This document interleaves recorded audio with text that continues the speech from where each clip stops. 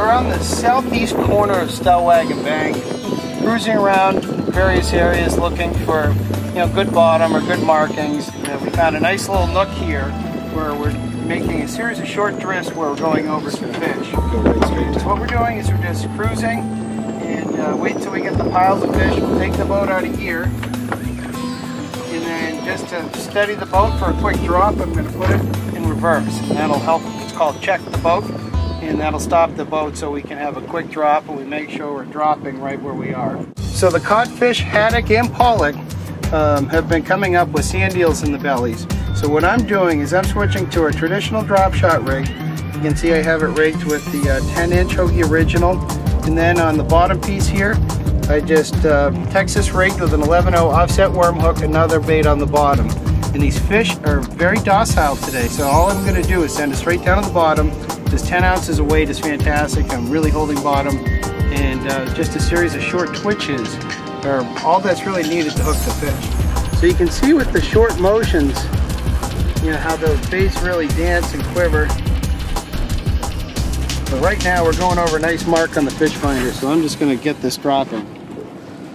Oh yeah, drop it. Right here we're in about 135 feet of water. I like to point the tip of the rod towards the water so there's no friction with that line going through. It speeds up the process. I just make a little circle with my fingers around the line, and that way I can feel if it bumps, when it bumps on bottom. See there, it hit on bottom. I'm going to engage.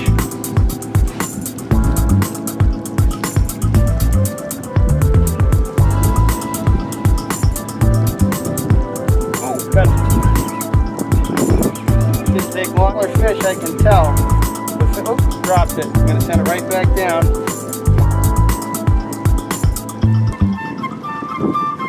can see them hit it. See it's bumping the tip right there? There's a lot of little fish mixed in. So the advantage of these larger baits on the drop shot rig is you sort of weed out the smaller fish. They have a hard time getting the hook, which is okay by me because the size limit here in Massachusetts is 24 inches. And so when any time spent reeling up a smaller fish is time spent not catching a larger one. And so this is a great technique for sort of culling through the smaller ones. That said, you still do get the smaller ones. Right here I have my drop shot rig with two baits. Take my time with this fish. Codfish.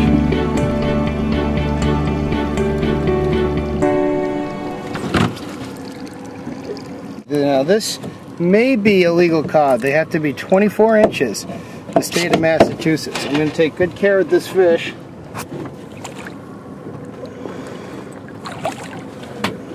He's close, but the barely legal fish are the best eating.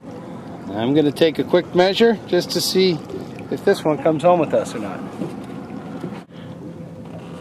Oh yeah. We have dinner tonight. It's a keeper. So that last one got our bait, so it's time just to re-rig.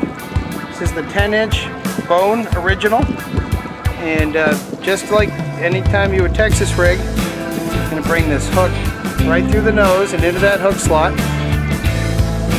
Rotate the hook. Take a minute to line it up. So that's where that bend turns. That's where you want it exiting the bait. So we're re-rigged and ready to go.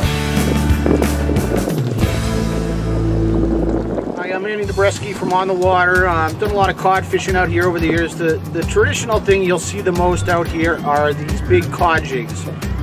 They sink to the bottom quick, they hold bottom very well, and they just do a good job of getting a vertical presentation. Traditionally, most guys are going to fish these with some sort of teaser above the jig. I'm going with a 7-inch Hogy. I tried a variety of colors. They've all been working today. The top shot rig has been really great because I think the hook extends a little bit further out from your main line, and it's really right in the middle of the bait, so you don't get a lot of short hits on it. But this is a very conventional cod fishing rigging technique right here.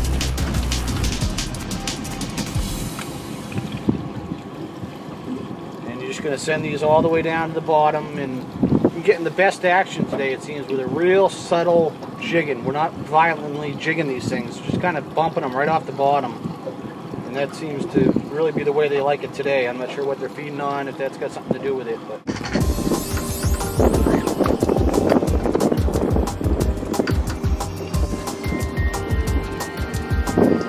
oh, there's one. There's a fish. That guy hit the teaser. You'll find you get, I'd say at least half the fish are taking the teasers today. It's just always nice to kind of have different offerings down there, give them a choice.